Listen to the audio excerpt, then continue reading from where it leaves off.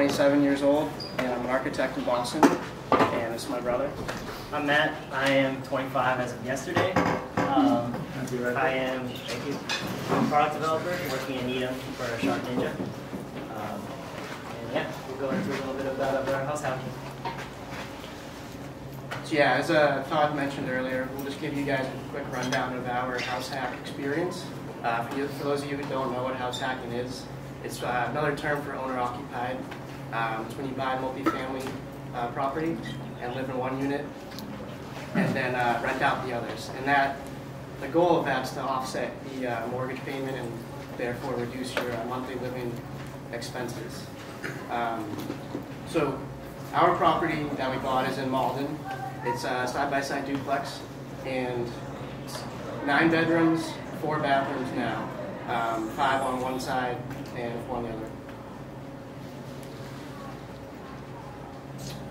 So here's go through a timeline of how we went through the process. So we started looking around in spring and summer of 2020, kind of peak COVID, but didn't really scare us because everyone was afraid of making moves at that point. So I contacted John through Bigger Pockets, and then he introduced me to Todd. And they really helped us start analyzing properties using the Bigger Pockets calculator, which, as a few of you might know, really is good at analyzing rental properties. And that helped us determine the criteria that we were looking for. And so at that time, we were looking for like around 7, 8, 9 bedrooms, because we knew in the areas we were looking we could get higher rent for that. And then as house hackers, we would move in. We brought a few of our friends with us too. That really helped the whole process. So in fall and winter of 2020, we finally found a great property. It was actually, I saw it listed on the MLS a few times. Came on and then went off twice. The previous 2 purchasers, both their financing fell through. And then when it came back on the market, I called Todd up right away and jumped right back on it. And we made really quick moves to secure this place. So we ended up purchasing it for about $790,000 with an FHA loan. For those of you who don't know what an FHA loan is, it allows you to put down a lower down payment while you end up having to have a higher monthly payment because you have to pay mortgage insurance. But I'm not a mortgage expert, so don't take my word for it. So then throughout the winter and spring, we did a lot of renovations, a lot of sweat equity, as Todd mentioned. We have a bunch of pictures that we'll show you guys, but that really helped us build the value of the property. And then we ended up moving in to our unit in January 2021 with 3 of our friends, and they started paying rent immediately, which almost covered the mortgage. We had to pay like $500 a piece.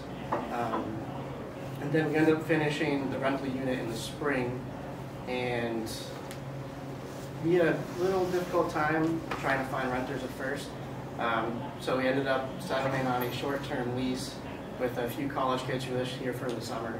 And so since it was a short-term lease, we charged them a little extra. And that ended up covering the mortgage. So we were, at that point, meeting our goal of living for free. And then come fall 2021, last year, when the rates were really low, our neighbor's house sold for 1.2, I think. And then another house down the street sold for like 1.1. And so we were like, all right, this is the time we got to make a move. We called my dad, who owns a mortgage company, and he helped us find a good appraiser, and he reappraised it for $975, which is a lot higher than what we bought it for, which was kind of stunning at the time for me. So with that reappraisal, we refinanced into a traditional mortgage, dropped the FHA loan, lowered our monthly payment about $400, $500, and the rents were still going strong. So at that point, we were really making out. And then in that refinance, we cashed out $6,700 as a little gift for us. So Mike, did you use the equity that you built between the sales price and the appraised price as essentially equity down payment during the refinance period? Is that how you got out of the $200 a month? The PMI? Yeah. Yeah. Is that how you did it? Nice. Exactly. What is your down payment now with the new mortgage? What is your equity in the new financing? I'm just thinking if you did all this improvement and you cashed out, $6,700. Yeah. You probably went with, let's say, 3%, 5% down, and you are now at maybe 20%. Yeah, so we ended up going with, I think it was 75% loan on the original price that we had. 790 plus 67, and then the difference between that number and 975 would be what's left in it. Okay. What did you guys do for renovations, and how much did you spend on that? It's 2 slides from now. Okay. Damn it, Ryan. I'll wait.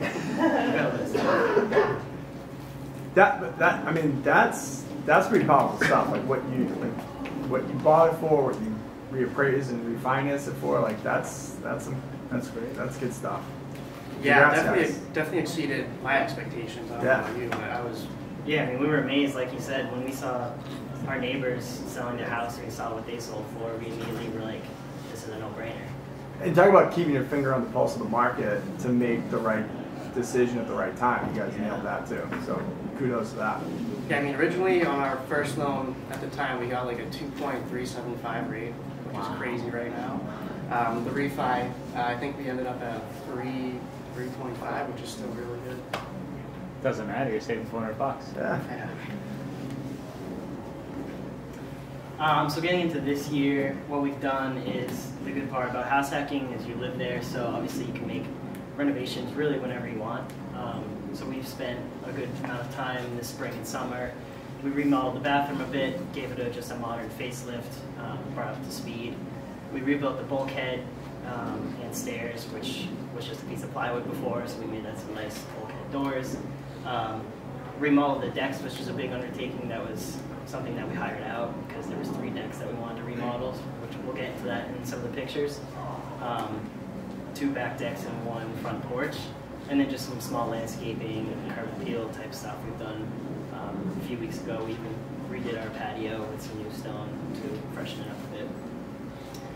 This summer we had tenant turnover, so 4 of our guys moved out on the other side, so we're looking for new tenants. We decided to pivot a bit in our strategy. We went into renting by bedroom. We did this because we got a lot more quality and quantity of leads, actually. We weren't getting the best leads.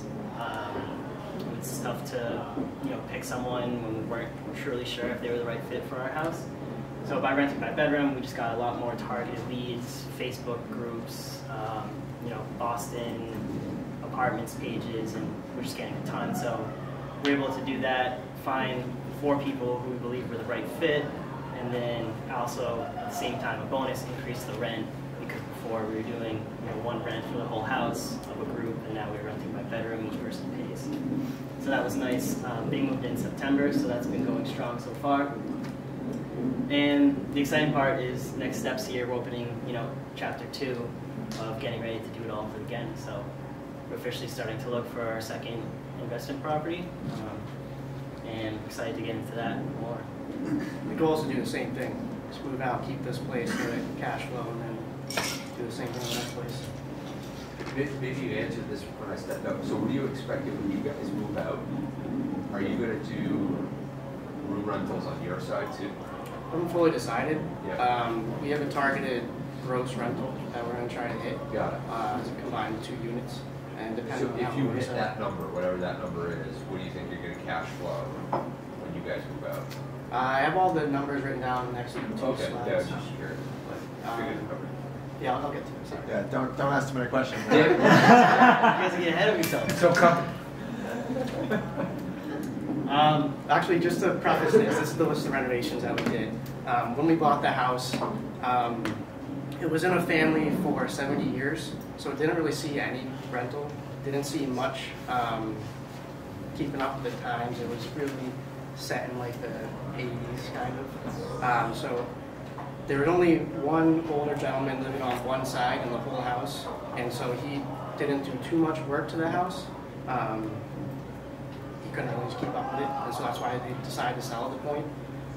So a lot of our renovations were more or less like a facelift, and there was like still a decent amount of infrastructure repairs that we had to make. But yeah, some of the big ones here. Repoint and resealed the fieldstone foundation, crumbling, so now we got that all sealed up. Brick piers were crumbling down into in the basement, so we put brand new lally columns down there to make sure the structure was good. Replacing entire cast iron plumbing system, that was a crazy undertaking, and like definitely a lesson learned for us to don't leave a stone unturned with plumbing systems, because like that was just, it was cracked everywhere. it was a mess. Disgusting. Before we bought the house, we had a plumbing inspection, and as soon as the guy snaked it and it went right outside the foundation, it would just split. It was just like, it was shit, like pun intended. But so we had, before we bought the house, we convinced them to reroute the plumbing system into a different sewer, and then we tapped into that. Repainted the whole house. We added a 3/4 bathroom and a coat closet, which was pretty good because we just were told that we would never be able to fit a bathroom in there, and we ended up doing it. We'll get into that in pictures. We expanded a half bathroom on one side into a 3/4 bathroom, adding a shower, using some extra space that we saw. Remodeled existing bathroom, as I said, you know, facelifts to the kitchen, new countertops, new hardware, new paint. The bulkhead I mentioned, remodeling the decks was a really nice uplift this year, and just miscellaneous repairs here and there. We've just been working on it, you know, every weekend, every other weekend, making sure everything's up to speed. We'll get into some of the fun stuff the next slide with the numbers. So we'll take a quick closer look at the numbers, what Todd was asking. So we purchased it for $79,900, and that came with, I think we did a 4.5% down payment with the FHA loan, which equates to about $35,000. And at the time, our monthly payment was $43.20. And throughout the renovation phase, we spent about $56,000. And now that was a lot of work by ourselves. We only outsourced the plumbing job, and our uncle's electricians, we helped us out with that. We still pay them, but it's cheaper. Foundation. All the other foundation stuff and the structural stuff we outsourced, but everything else we did ourselves, which saves a lot of money. So then come reappraisal time, came out to $975, and with the refi, dropped our monthly payment to $38.40. And so basically, the first tenants on the rental side, we were getting $4,000 a month for just 3 months. And then our 3 friends on our side pay us $725 a piece, which is a pretty good price in Waltham. And then once they moved out, our second set of tenants, we signed them to a 12-month term for $3,600 a month, still plus the $2,175 on our side. And now from September, this month, to next year, as Matt mentioned, we have a bedroom by bedroom agreement, and that's going to net us about $62,175 a month. While they both live for free, so that was really the goal. And then once we move out, our estimated NOI monthly net operating income after we move out will be about $2,400, just straight cash flow. And that's with 22% of the rent saved for operating expenses such as vacancy, CapEx, and maintenance. And that surprisingly equates to a cash-on-cash return about 32%. And in this picture, this is the rental side. So Mike, it looks like, just doing the quick math, you guys might have about $84,000 to $85,000 of your own cash still in the property. Yeah. And that's how you're factoring all of your the the cash on cash return based on that 84. Yeah. It's pretty good, man. Thanks. That's great.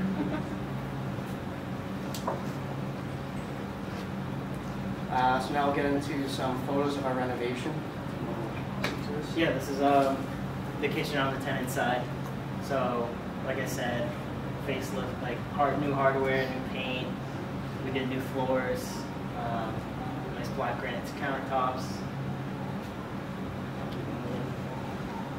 This is our side, so we just did a similar thing, just making it look a little bit newer.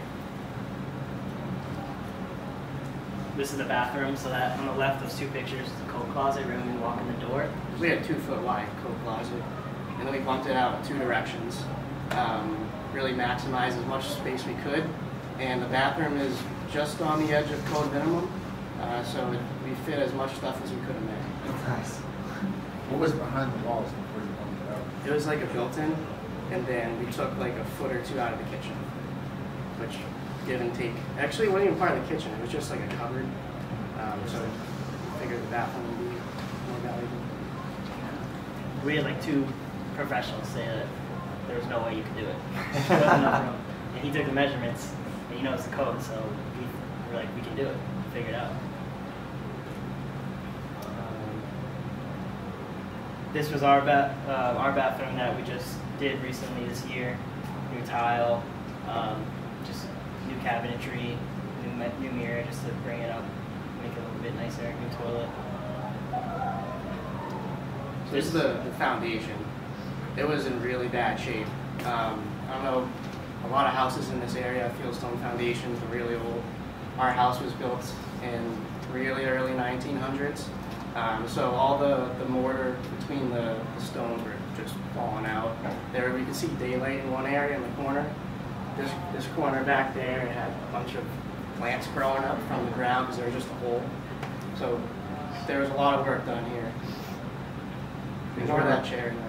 How much did the basement work cost? Sorry? How much? Do you remember how much the basement work cost? Yeah, so the foundational stuff? foundation and the lally columns we had the same guys do. I think it came out to like 15,000. Maybe it was 12,000. Something like that. And then we sealed it with waterproof paint too, epoxy paint. Did you guys do that or the? We did that. We just wanted them to really make it structurally sound. And be good for us. We added additional lallies too because the old house, they didn't really account for longer spans back then. What's the lally column? It's just a steel round column. Where is it in this picture? Is it? No, so I think we have the next picture. Steel filled with concrete, Yeah. essentially. That. I think it's the picture after this, but this picture on the left, this is what was originally sported in the house, which is pretty sketchy. And then the other 2 pictures are just the existing cast iron sewer line, which are nasty. Remember that leak? Yeah, I Yeah. remember that leak. That was the other duct tape. That was a bad one. You don't have a picture of that column. Maybe later, I don't know. This was a bedroom. There's 8 layers of wallpaper. I was in there for maybe 2 days with a putty knife scraping. I tried everything. It was like 2 layers and then a coat of paint and then like 6 layers. So that it's nice looking. And the floors were under the carpet? Yeah, there was carpet everywhere on top of these beautiful hardwoods. So calm. Yeah. So how did you, going into it, did you have a good idea of the estimated cost of repairs for things? Did you go in with contractors like foundation repair, for example? Like most people won't touch a house when they can obviously see there's foundation repair. How'd you come up with those numbers going into it, or did you not and you just were like kind of figure it out as we go? We had a rough idea. We figured it'd be like 40, 50,000, maybe 30,000 for everything. We didn't know the plumbing job was going to be so extensive. We had to replace the whole system. A lot of the sinks didn't have vents, and everything was cracked, like I said. So that's like a big jump to upgrade. So definitely, we underestimated the repairs because we thought we could do a lot of ourselves, but that kind of stuff we want to take that liability. So to answer your question, semi had an idea. But Yeah, but you didn't double it. You didn't double your Right. budget. You stayed pretty well in range. Did you fund the renovation with what you got in the loan or So your own? that was partly cash and a lot of credit card credit, which I ended up paying off within a year anyways, so I wasn't too concerned about it. Easy if you don't pay the rent. Yeah, exactly. So you're saying you opened like a new credit line where there's 0% rate, 0% interest rate? No, I just built up my credit score. I mean, my max credit limit to like 80,000, Yeah. and then I just put it on the card. Oh. Not the smartest thing to do, but So you were paying like a higher interest rate, but you're saying you just were able to pay it off so quickly that it... yeah, I wasn't too worried about the rate. Would you end up paying for the plumbing altogether? You know? 35. That was the majority of the bill. Without that, we would have been like at our budget. Yeah, wow. Is that to redo the plumbing in the whole house? Yeah. And that was with them doing the sewer line. Yeah, they connected That was almost 20. to the new sewer line. They had to reroute it, and that was a big job as well. Can you explain that some more? What do you mean like reroute? Why did they have to reroute to a new sewer line? Right, so the existing sewer line went out the back of the house and it went through 2 other properties. And as soon as it went through the foundation, it was just split. So it didn't make sense to dig up everyone else's property and redo it. So they rerouted to the front of the house, which is where our street is actually. And there's a newer sewer line right there that they connected to. Right, gotcha. So they had to like dig up the whole driveway or something to Yeah. put that down? Yeah. You can actually see it in some of their, if you go back a couple of pictures, you can see see that white PVC line? Oh, yeah. Yeah. So Okay. that used to go out the back of the house. That's the front of the house. Yeah, that's the front of the house. Now it goes out through the front, and right outside that wall is the sewage manhole. Oh, it's your house like borders the street like that? Yeah, Very let me close. look at the picture. What did we guess? Here we go. That street didn't exist when the house was built, so they went out the back all the way to Main Street, which was like 200 feet away.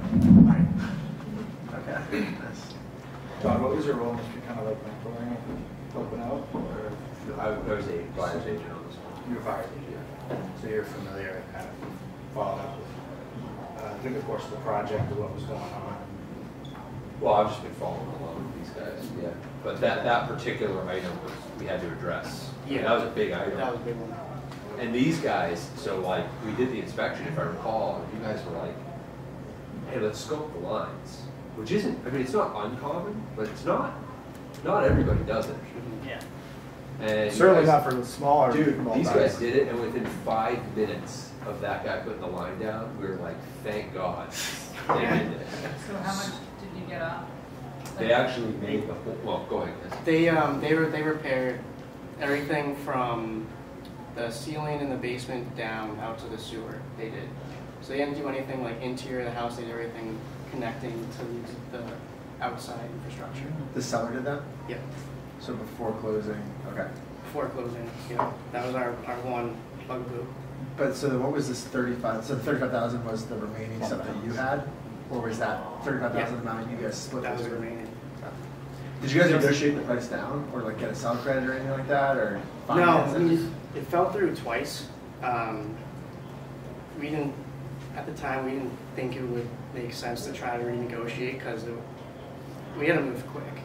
Everyone was trying to get it. It was really well priced. The ARV was a lot higher than it was being sold for. So we did not negotiate with the by that asking price. Negotiate besides the plumbing. Have you guys thought of what the number for the renovation would have been if you didn't do the work? Like for the work that you did, what would be the cost for that? I'm just curious if you hired out instead of you doing it, if you can guesstimate what the number would have been. Probably at least double. It's a lot of labor, a lot of man hours. Do you guys have background on that type of stuff? Like, are you handy, or? I did construction for a couple of years, but I'm an architect now, so I'm like an eye for that stuff. I'm a product developer. I'm not. Okay. I'm sorry, said to you. You were the laborer. We got the drawing, so we put in the time. That was on the wallpaper duty.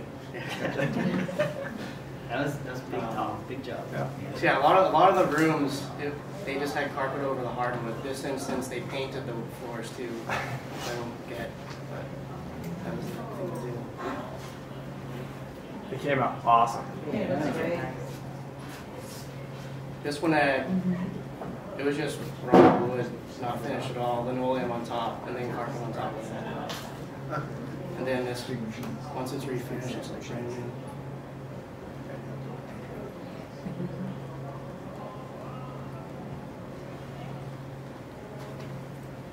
These are the decks we just did this year. The middle three are the old. Honestly, these units, guys, they look condo quality now, based on what you did, which is, that's awesome. Yeah, I don't know too much about turning them into condos, but I don't know. Do you have to have private parking for that? I'm just saying you guys renovated them to a point where they could be considered, sold as condos because they look so nice. Thank you. Thank you. Yeah. I think that's all our pictures. Awesome.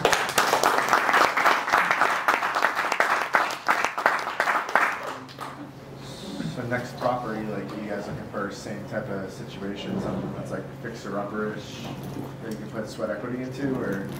Yeah, I mean, we're just getting back into it, so we're looking for, a multi-family that we can house hack with plumbing that works. But yeah, we're still gonna put sweat equity in because that's how you build the value in it. We'd rather buy it lower, put some man hours into it, and then make it nice, kind of like this one. Because we were able to move in 3 months. Every all of our free time we were there working on it. During COVID, I was working from home and I was living in Medford at the time, so I just shot over after 5 o'clock, like 10, 15 minute drive. Did you guys pick Malden or Malden picked you? I think Waltham picked me. Picked us. Yeah. Did you have to work with the town at all during the process? We If pulled so, a couple did you work permits with? for plumbing, but nothing else. Nothing else? And your plumber pulled the permits? Yeah. What was the scariest moment? That's a good question. When the ceiling started to just leak water everywhere. Oh yeah, we had a slight leak. One of the plumbers forgot to tell us that the toilet was capped, and the toilet was flushed multiple times, and we just saw it leaking, and we didn't know what it was from. So that was pretty wild. The ceilings had come down. When we heard about all the cast iron we had to replace, that's a big undertaking. So that was pretty scary. Yeah, the budget for plumbing doubled overnight, which was scary. Did you guys? Once you're in it, you just keep going, day by day. Just wait for the next day. Yeah, right. Ended up working out, yeah. Were you guys clear on the foundation issue, making an offer? Oh, that's kind of, you realize it down the road? It turned out to be more of a job than we expected, but we knew there was some issues. When we were walking through, there was a bunch of shit just piled up in the basement, so we couldn't really see everything. Definitely knew about the columns. Did you guys ever fight during the process with Oh, yeah. brothers? Yeah. I can't really see it. You All guys the seem time. very composed. No, there's some heated You moments. flushed that toilet. No, you flushed that toilet. You flushed it twice. It definitely gets contentious sometimes, but for the most part, we work it out. Are you guys glad, so you picked a big a large duplex with a lot of bedrooms in it? Are you glad you did that versus more units? Like a three unit versus a duplex with more bedrooms, given the strategy you've adopted? I feel like it'd be more work, more units, just because there's 3 kitchens instead of 2. So in that sense, I'm pretty glad that we made this decision, but wouldn't be hesitant to not do a 4-family. Sure. I was just curious because I know we get a lot of feedback from clients that are house hackers that are big single families or big duplexes because for that very reason there's fewer of the expensive things, areas. Like 2 water heaters versus 4. But you still have the bedrooms. Yeah. And so if you're creative with your strategy, you can still get the rents up. Do all of your bedrooms have, I missed, like the bedroom to bathroom ratio, like, is it tough to get individuals in and like, does it share bathrooms if they don't know each other? So on our side, it's not a big deal because we're all friends. Right. But on the other side, we're doing bedroom by bedroom now.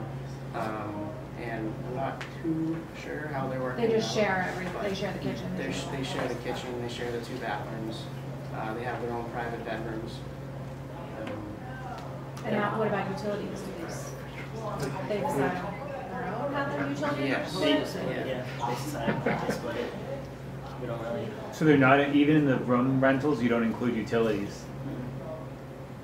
Water and sewer. I mean, they're all like Which now mid-20s, so they think they're used to, like they've all rented in Boston, so they're used to this kind of.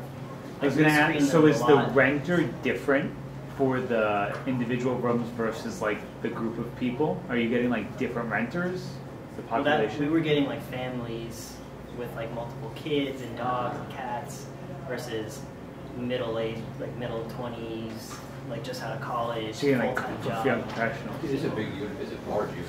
Yeah. And then you sign 1 year lease? Yep.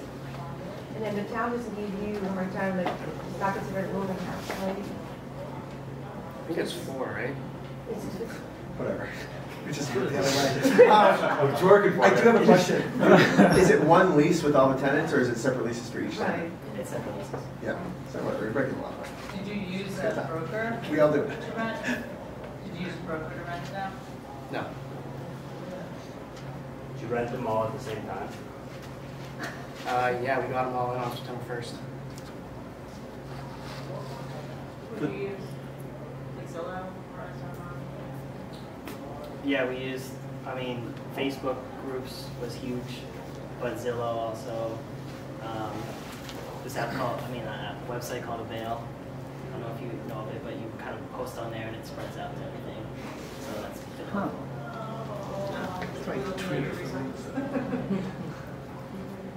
For the loan, did you guys apply for the loan with both of your names on it, or only one of you would get the original FHA loan under one of your names? Just both of us. Yep. Did you have any issues during the rental process, and what move-in date did you set up for this place? Issues like finding tenants? Or during the screening. I wouldn't say issues, no.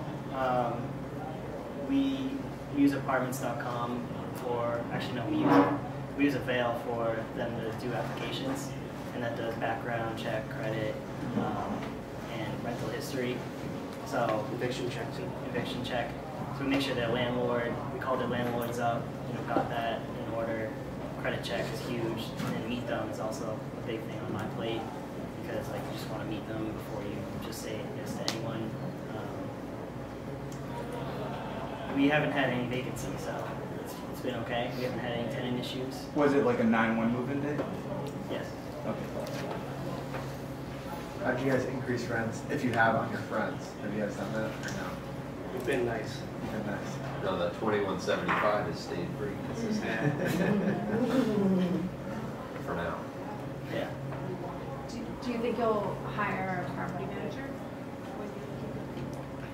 I think it depends what our next property is, how much we take on. I'd like to try without ones first, see how it goes. 'Cause that's just another expense. But less time, I'm sorry if you already answered, but like, what's your long-term like vision, like your why? Like, do you have like a 3 or 5 year plan, or you just kind of like see what your second, third property, taking step by step? My end goal is to retire like early, 40, 45 would be nice. And so I want to keep getting house hacks, family properties, keep it rolling. Yeah, financial freedom is the best thing. Live life financially free is just a goal. So, however we get there.